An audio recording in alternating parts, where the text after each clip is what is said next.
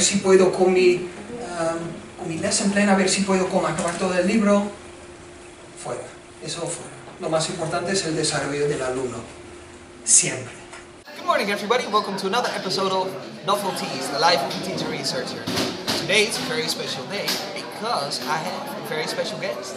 All the way from Brazil, but studying at the University of Warwick, taking a master's degree on English language teaching, is next to me Cecilia Nobre. Cecilia, thank you very much for being here. Thank you for inviting me. You often create lesson plans and you share those lesson plans on social media. Not only do you do so, also the British Council fan page. It's very open to sharing your lesson plans. My question to you is, first of all, why exactly are lesson plans so important? I think lesson plans are important because it serves as a rough guidance for teachers to know where they're aiming at.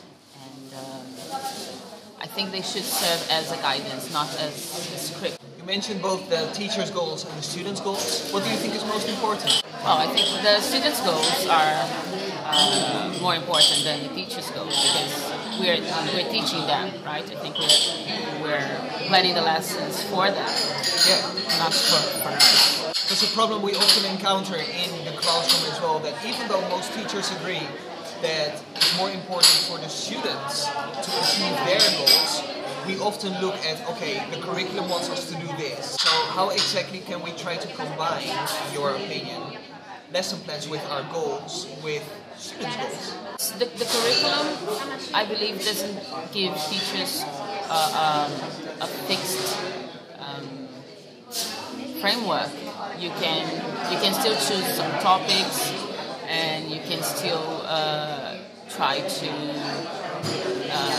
use students' personal experiences, what they like to do. So you can see actually both the curriculum also as a guideline, just as your lesson plan, not as a script. Yeah. I was going to ask you as well, because when you create your lesson plans, of course, you have goals you want to achieve.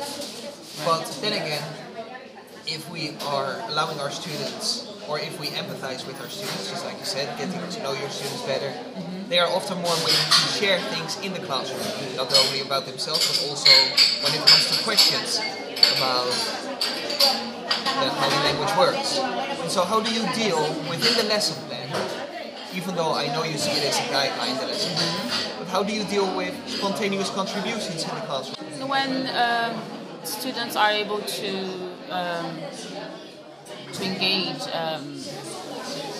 with the topic, with the lesson, and engage among themselves, they can come up with the most unexpected, contributions, answers. So, and I think there's room for creativity. Step out of our comfort zone and create a more student-centered classroom. So what we can do as teachers, when it comes down to spontaneous contribution, is first, when, for example, at the beginning of the lesson or during the lesson, we can allow students contributions as long as it is relevant for goals that we both as teachers and students want to achieve in the classroom. Because that way we take into consideration the curriculum and the exams. Yeah. But then again, there are obviously, that was a comment that I had as well on Instagram, that there may be shy students, there may be students not being really open to sharing their ideas, or students who are very disruptive and they only make comments, maybe to disrupt the lesson, or spontaneous contributions as well. So maybe the beginning and the development of the lesson, when it comes to spontaneous contributions, we can use these contributions to achieve the curriculum and exam goals and the goals that we together have. Yeah. But then, if we want to involve the shy students and the ideas of all the students to achieve their personal goals, what we can do is promote creativity in the classroom, so that everybody can use what they have learned throughout the lesson. And I think creativity is also related to critical thinking when we promote, and that leads to emergent language when they can really think about what they want to express. By giving them freedom to create with what they have learned at the beginning of the lesson, that's where true personal learning emerges, basically. Because then, just like you said, with critical thinking or reflective learning, that's where we realize how we can put it into practice in our own way.